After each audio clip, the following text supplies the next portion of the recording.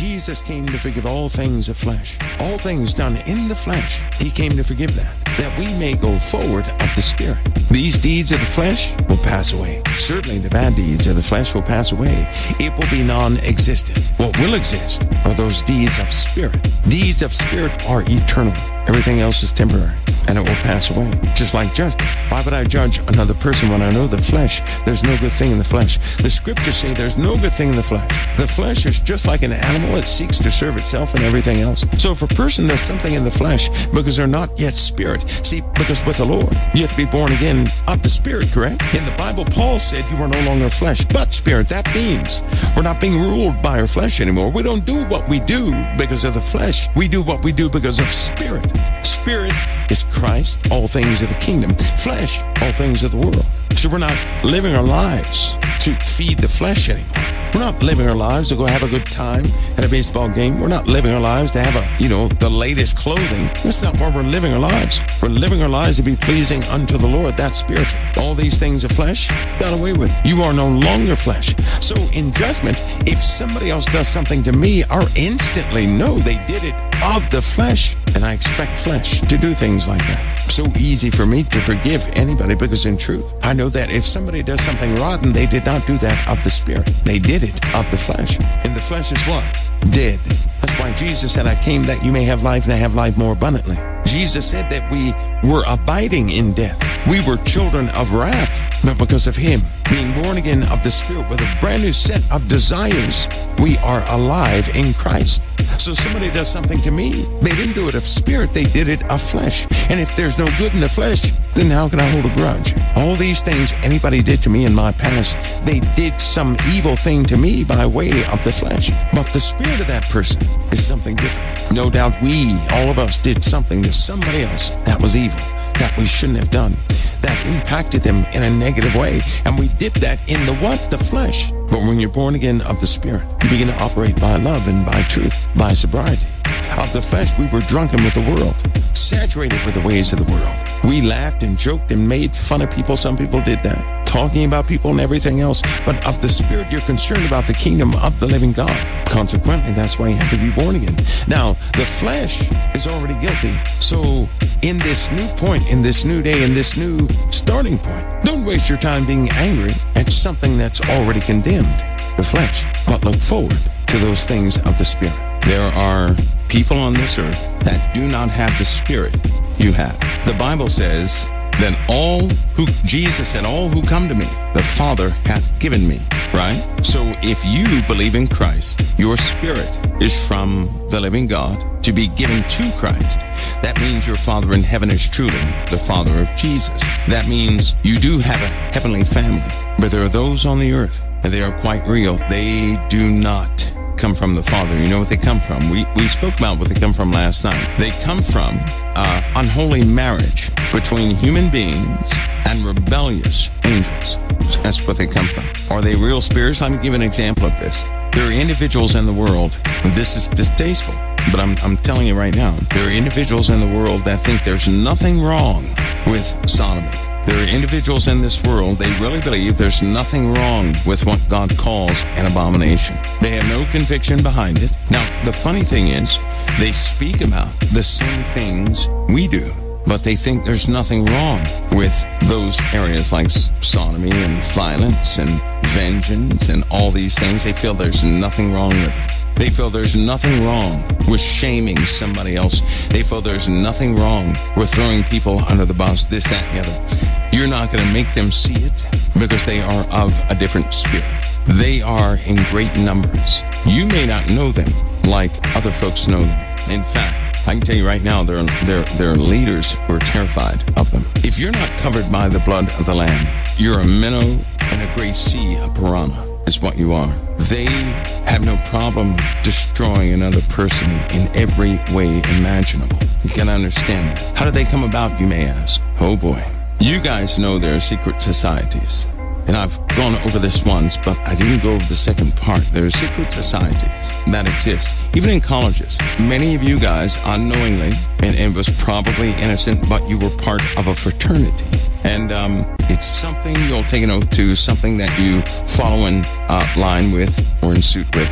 And you become part of this group that operates by the idea of some sort of elitism, a mindset of elitism. But there are other societies like Skull and Bones. Now, what are Skull and Bones? Skull and Bones is a society where they teach people, and you have to be of a special type person for that group, but they teach people how to govern others, how to utilize leadership, not learn leadership, but utilize leadership.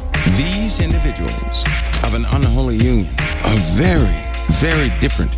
They come about because you have folks who have secret ceremonies. They prepare first a male and a female to carry an unholy child. The male and the female are indoctrinated into secret societies, and they cohabitate. They don't have one spirit. They willingly invite a demon into their lives. So the parents are operating with these demons in their lives, so they have a duality. These ceremonies are set up for that reason, so that when they have a child, the child may be dedicated to large figures, stone figures they have all around the world, monument to these things.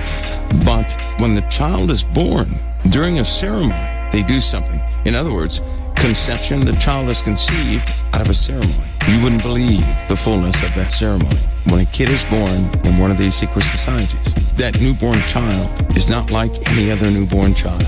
It is very different. Things happen when that child is born. Supernatural things always happen. Supernatural things always happen during the indoctrination. Supernatural things happen during the ceremony where they conceive. They get a child ready to house a full spirit of one of these ancient ones.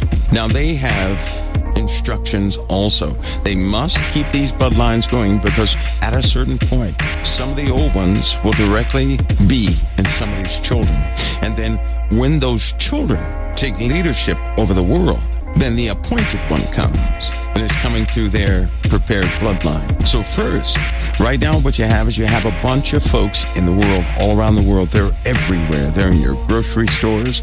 Some of them are your neighbors. They are appointed zones all over the earth. And believe me, they work, they communicate, they work, they communicate, they do things, they cause things, they corrupt things. They're doing what they do on purpose. Is coordinated. And these are some of the children who are now born with the spirits of things that are not like you.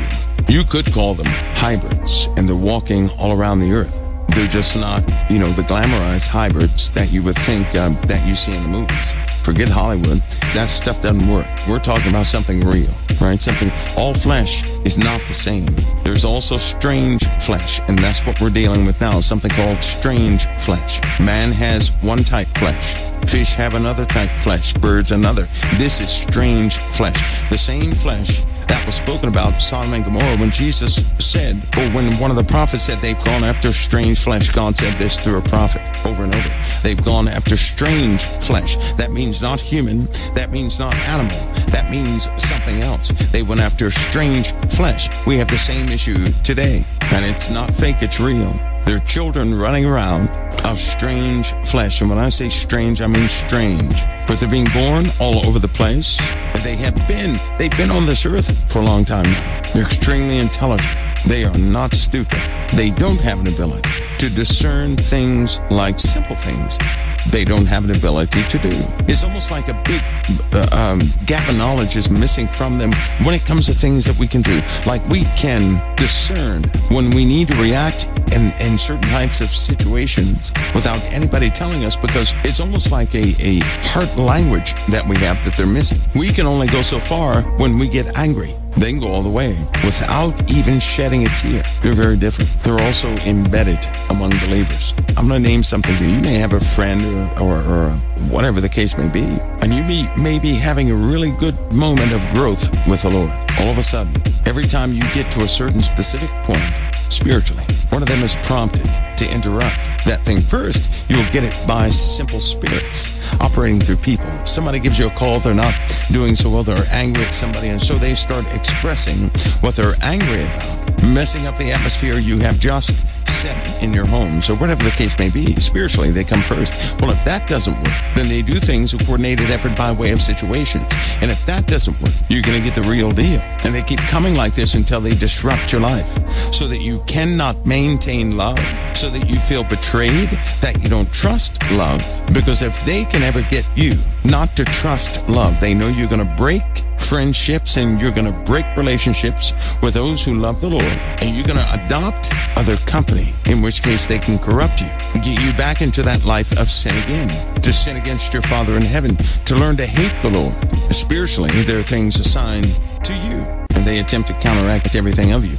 But these folks are very different. They are preordained, like the Bible says, to be ungodly. So they try and try and try. They can only mingle for so long, and then they have to go away. Do you ever have a friend or anything with Christianity, but they have large gaps in their fellowship? Like they can only tolerate this. They can only tolerate this for a couple days. They have to go away, and then they come back. Let me give you an example of this. You guys, all of you know what I'm about to say.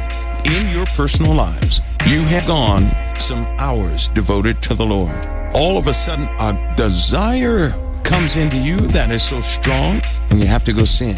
Something that's causing you to go sin. Well, you try to fight it, but the desire is so strong, so nagging. You say, well, let me do this, and then after I do this, it'll be out of my system. I can do so and so.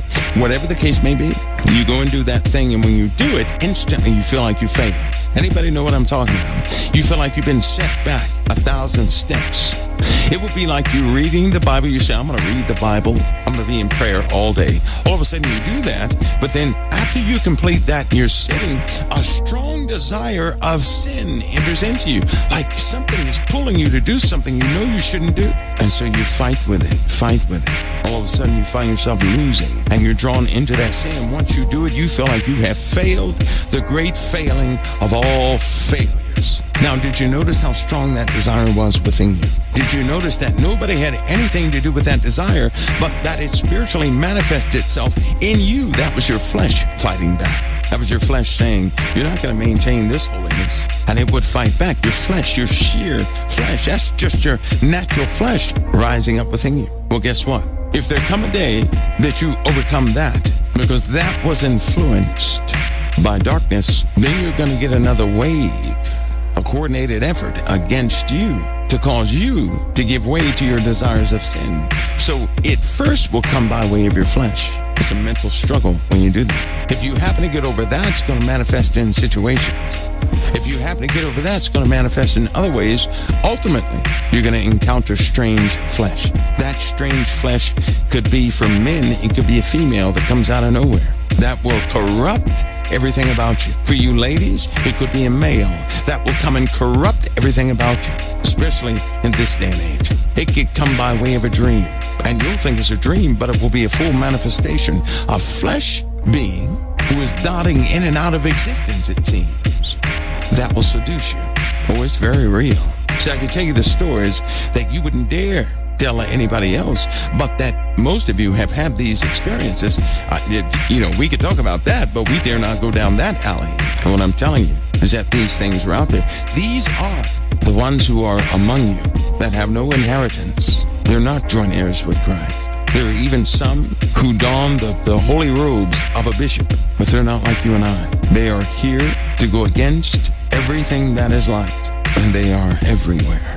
Listen, when you get involved in politics, most people have no idea what they're doing. What they root for, whether it be Democratic or Republican, you have no idea. I can tell you this, if it's not God's kingdom, you're going to find them.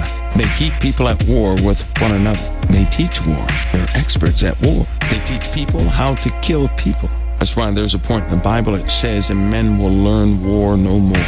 These things are everywhere. And they're interacting with you probably even this day. You've interacted with some, and there's no way you're going to know that you have interacted with them. But make no mistake, they are here to seduce you, and they have been here to seduce you. It's just now their plan is to have these hybrids on the earth, and from these hybrids, something like a pure blood will be manifest in this earth. That will be mankind's end. But see, we're sent here to this earth. You just didn't, listen, you can't make a mistake thinking that somehow you were accidentally born here. Nope, you were sent here. You were sent here in this earth.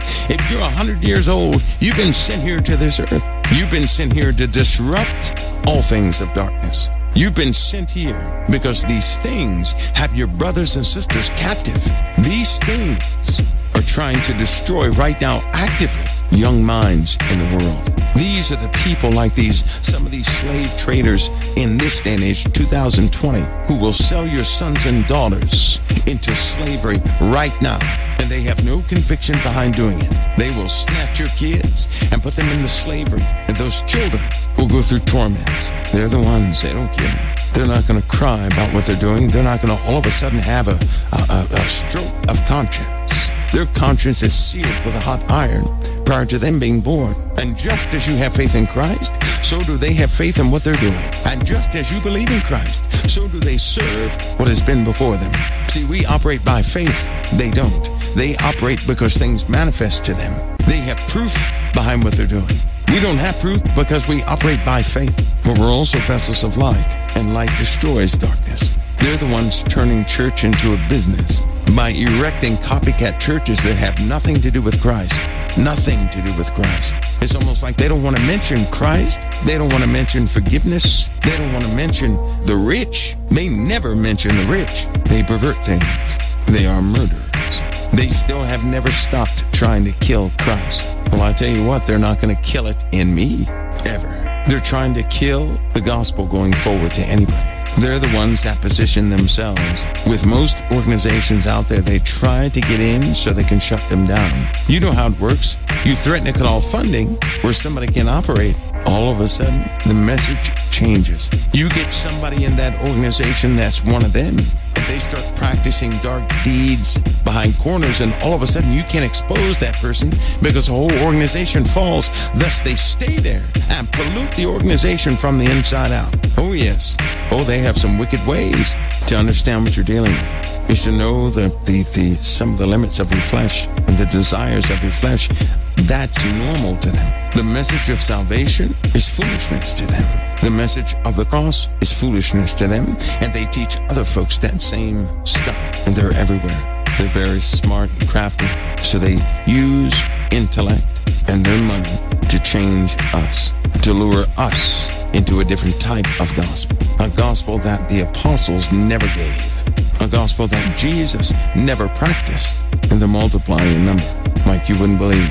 And the more they multiply, the more supernatural this world is going to become. That's why you see the average person right now is used to demons and goblins and ghosts and all these other things. They're out there hunting ghosts and doing everything else. They're parading the spiritual realm, but of the wrong spiritual things. They have different methods.